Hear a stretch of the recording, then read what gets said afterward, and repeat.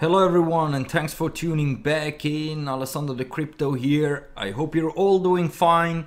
So welcome to another episode. In today's video we're gonna analyze as usual the Bitcoin price, and also we're gonna have a look into Ethereum. So Bitcoin is currently still trapped here below $51,000. So far we are having this important price level right now as a resistance. And I'm still pretty confident that we could see here a nice bounce to the upside, even though the lower time frames are still looking a bit bearish and we could be even heading lower. But I like this consolidation that we are having right now, and since we are now also in the weekend and we're not seeing here a major sell-off for now, there are signs that we could look for a nice week ahead where we could see here potentially follow through to the upside. So we're going to analyze the lower time frames and the daily, of course. And just a reminder, if you're trading over on Bybit with the leverage, currently you can get up to $1,000 in bonus if you open up a new account with my referral link down below here and then go here to this bonus claim website. Here you can get up to $1,000 in bonus, so go and take this free money, because like this you can do some free trades here on Bybit. Alright my friends, so let's start here with the 1 hour time frame.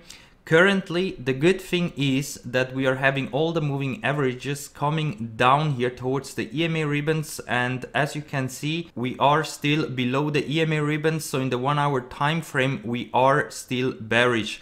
But once we are able to close 1 hour candles above the EMA ribbons, so above $50,300, and hopefully go up here to also break above $51,000, our first resistance level here, this 0.236 Fibonacci retracement from this drop that we had from the top here of $65,000 and the current bottom that we have here at $48,000. Once we are breaking this $51,000, then we can head towards our next potential resistance here at $54,000 and so on. We have to climb up slowly here to reach our potential breather target here of around $57,000 to potentially even $61,000 that I also covered in yesterday's video.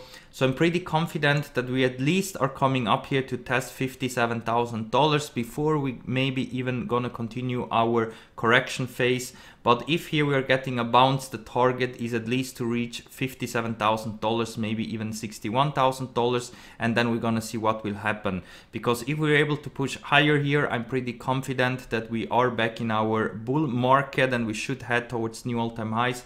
But if here we're getting rejected at the 0.786 or here at the 0.618 Fibonacci retracement, so between $57,000 to $61,000, we could create here maybe a lower high, and that of course is a bearish sign for the next coming days and weeks. So currently here in the 1 hour time frame, we're still waiting here for a close above $50,500 and then hopefully also break $51,000 in order to go higher. It is also possible that here we are building up right now an ascending triangle. So if we're gonna break out here to the upside, the target is here 54. Before maybe then we're coming back down to retest 51,000 as a support and then move on towards higher levels. That is what I think could happen here in the next coming hours and days if we are able to break through here to the upside and then slowly start our bounce here towards our targets here between $57,000 to $61,000. So in the 1 hour time frame, we are still in this consolidation phase, and as long as we're creating these higher lows in the 1 hour, I think that chances are very high that we could see here a nice breakout to the upside. So if you're trading that over on a Bybit or Phemex where you can trade with leverage, that could be a nice trade to do. The target is here $54,000 for the short term, but if we are able to create a bottom here, the ultimate target would be here the 0.618 at 57k or here the 0.786 at $61,000, as I also told you in yesterday's video. And now we can go over into the 4-hour time frame, because here you can see that we still have a lot of work to do in order to go back in an uptrend in the 4-hour time frame. Also, we still have money flow in negative, so money is leaving the market, and that is not a good sign. We also have the RSI trading below the 50 level, so we are trading on the bearish side. So even though we could see here a breakout to the upside, which will take us towards $54,000, you can see that this would be only the top of the EMA ribbons in the 4-hour time frame. And that's why, even though we could go to $54,000, that wouldn't mean that we are back in an uptrend in the 4-hour time frame. In the 1 hour, yes, but in the 4-hour, we should start also to create a support above the EMA ribbon, so trade again above $54,000. And the other problem is up here, the 200 moving average. As you can see, it's right here at the 0.618 Fibonacci retracement at $57,000. So that's why I think in this region up here, we could face some huge problems. And that, of course, will also tell us what will happen, lower high or continuation to the upside. So the 4-hour time frame is still bearish, but we have the chance based on the 1-hour time frame that we could see an attempt here to break through the EMA ribbons and then hopefully start to close 4-hour candles above $54,000. That will lead into such a push towards $57,000 to $61,000. So once we're getting this bounce towards $54,000, let's see what happened. Based on the 4-hour time frame, we most likely are getting rejected here, at least at the beginning, maybe come down to test 51k before then we gear up towards higher levels. And if we go over into the daily time frame, here you can see that yesterday we had a nice close above the 100 daily moving average, and I told you that it will be very important that we're closing daily candles above the 100 daily moving average. It doesn't matter if we have some weeks to the downside, the important thing is that we close at least above $49,700, because in that case we could have here a nice bounce to the upside, and that could be a local bottom if we now get supported by the 100 daily moving average. Because if this support is lost here, the next moving average would be the 200 daily moving average down here at around $35,000, and that of course would lead into a massive correction here from 50k down to $35,000. So that's why it is very important that we're holding here the 100 daily moving average as a support. So let's see if today we are able to close above $49,700. That also could lead into a massive bounce to the upside to go and retest here the EMA ribbons and the 20 daily moving average here at around $57,000.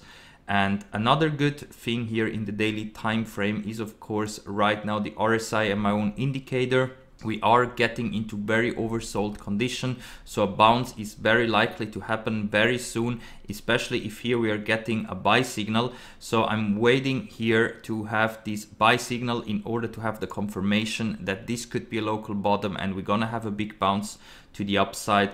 And the other good thing is also here in the MACD and stochastic RSI, you can see that with this dump that we had, we are completely flat here. In the stochastic we are at 0, and also in the MACD we are in very oversold conditions. So also here is just a matter of time until we are getting a bullish cross, and that of course could fire up things very quickly to the upside again. So both stochastic RSI and also the MACD is in complete oversold condition, and also if we zoom out, you can see that the MACD wasn't that oversold since a long time. Even with these corrections that we had here during our bull run, you can see that the MACD only came down here to the 0 level and always had a big bounce to the upside. Now it's the first time when we are seeing the MACD falling below the 0 level, so we are in complete oversold condition. And the last time when the MACD was so oversold was right here in this Corona dump in 2020 when we had this huge crash. You can see that also here MACD came into very oversold condition below the 0 level, and right now we are even lower than that. So based on the MACD, this could be a potential bottom area here for Bitcoin. And after getting a successful bounce, in theory we should go back into our bull market, because remember, also with this dump in 2020, afterwards we didn't get any other bigger correction. We just started our parabolic phase to the upside. So in theory, based here on the MACD, the chances are very high that we're not gonna create here a lower high and continue a prolonged correction phase, but based on the MACD here, this could be an ultimate bottom here and then continue our bull market. So even though the chances are very high in my opinion that even though we could get a bounce here, that we could create a lower high and continue a prolonged bear market or correction phase during the summer, based on the MACD, this should be right here, the ultimate bottom, similar like we had also in the Corona dump in 2020, and we should look further here for continuation to the upside for our bull market, and maybe we are not getting such a prolonged correction phase similar like we also had with the first local top in 2013. This is all gonna be depending if here we are getting a bounce and also what will happen once we're gonna retest this 60k area. But watching here at the stochastic RSI being so oversold and also in the MACD, there are some chances for the bulls that we are even able to continue our bull market without getting here a lower high. So the MACD is looking extremely bullish if we are getting here a bullish cross, and of course also bounce here at the 100 daily moving average, latest at the 20 weekly moving average, which currently is down here at around $44,000. And tomorrow, as soon as we start another new week, also this moving average will be slightly higher. So then we have to update this moving average again. So everything is looking like that we could be in here for a nice breather to the upside, and this then of course will tell us if we are able to go back in our bull market and continue to create new all-time highs, or if we're getting rejected here between $57,000 to $61,000 and then continue our correction phase, in the worst case even down towards the 200 daily moving average. So let me know in the comment section, my friends, what do you think? Are we gonna create here a lower high if we are getting a bounce, or could we go back into our parabolic phase towards new all-time highs thanks to the MACD and the complete oversold stochastic RSI? Let me know, what are you thinking? And now that we have covered Bitcoin, let's go over to Ethereum, because Ethereum is still looking bullish in my opinion, even though we are also here trending to the downside. We are also here below the EMA ribbons in the 4-hour time frame. But as long as we are maintaining this support here of around $2,100 and maybe even go up here to retest the 20 moving average and start to close 4-hour candles again above $2,300, I'm pretty confident that here we're gonna see new all-time highs pretty soon, because the next potential new all-time high could be up here at around $2,700 based on this channel that we are in currently. And if we're gonna fail here to hold this $2,000 level, I'm pretty confident that we're gonna go straight towards the main support at around 1,870. Here we should at least have some support if we're gonna continue to drop here. And also here, as you can see, we're not able right now to push higher than the 0.236 Fibonacci retracement level from this dump that we had. Exactly the same like we are seeing right now over on Bitcoin. And if we go over into the daily time frame, here you can see that we are still trending within the EMA ribbons in the daily time frame. So here in theory we are still in an uptrend as long as we're closing the daily candles above the EMA ribbon, so at least above $2,020. And that's why the Ethereum chart currently is looking way more bullish than the one on Bitcoin. And that's why here I'm still expecting new all-time highs to come in the not so distant future, especially if Bitcoin is able to push higher and have this breather towards $57,000 to $61,000. So the Ethereum chart currently is looking way better than the Bitcoin one. So that's why here I'm expecting continuation to the upside as long as we're closing candles at least above $2,000. And another interesting thing is here the Bitcoin dominance, because it looks like that here at 50% we are getting a potential bounce, because we have currently a bullish divergence in the Bitcoin dominance. We have a higher low in the RSI and a lower low in the price action. And as you can see here, this 50% level is a very important key level for the Bitcoin dominance, which also in the past acted as a strong support and resistance. So here we could see something similar like we also did here in 2017. We bottomed out at 50%. Then we had here this big rise up back again towards 68%. This could be also now our potential target up here, and then we started a huge altcoin season. You can see the Bitcoin dominance drop down towards 36%, and something similar we could also see here if we're getting a breather to the upside towards 55 to 60%, in the best case even up here towards 65%, and then start a huge altcoin season maybe after Bitcoin is reaching the cycle top, or at least a local top, because usually the altcoins always pumps and gets to their cycle tops after Bitcoin is reaching the cycle top. So that's why I think the show will be back on Bitcoin if here we're getting a successful bounce to the upside. In my opinion, most of the altcoins will be stuck in their price levels, and Bitcoin will lead again the show and start a parabolic rise up if here of course we are getting a nice breather to the upside and are also able to create new all-time highs. This would be denied, this potential big rise up in the Bitcoin price and also in the Bitcoin dominance, if we're getting a lower high here between $57,000 to $61,000 and then start a prolonged correction phase. But if this is really the bottom and we're gonna start another big parabolic move towards new all-time highs, then I think this scenario is very legit, that the Bitcoin dominance could even come up here towards 67%, then here maybe top out somewhere, get the cycle top, and then we're gonna start a huge altcoin season if the Bitcoin dominance is dropping again.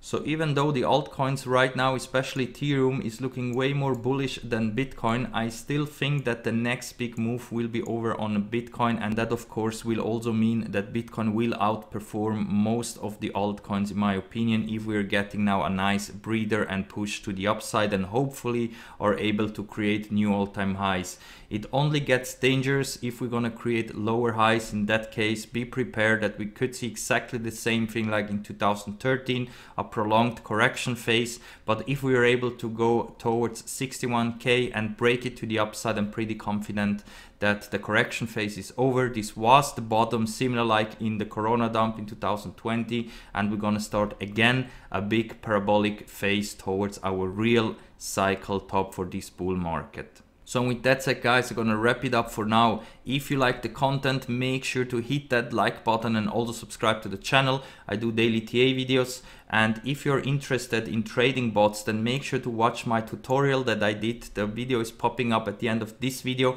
This is also my referral link here in the description if you want to try out trading bots. Currently I'm running them over on Bitsgap connected to my Binance account. So you can connect all of your exchanges to one platform and then run trading bots on them. So definitely go and check them out. Bitsgap is offering to our community the pro plan completely for free for 14 days. Afterwards, the monthly plans are starting only for $19. So you should be able to make the money back very quickly. So that's why go and try out for 14 days these nice trading bots. You can do also arbitrage here if you have many exchanges like this. Of course, you can also do some passive money. And a big shout out to our great crypto trading chat over on Discord. If you want to get to our nice crypto community here on Discord, you just have to click on the invitation link here in the description, and then you go here to read first. You have to click on this thumbs up button to confirm that you're human and not a bot.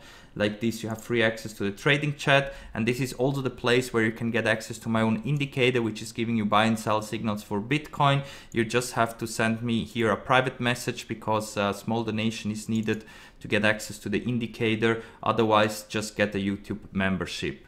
So thank you again very much for watching, my friends, and we're gonna see us all in the next one. Bye!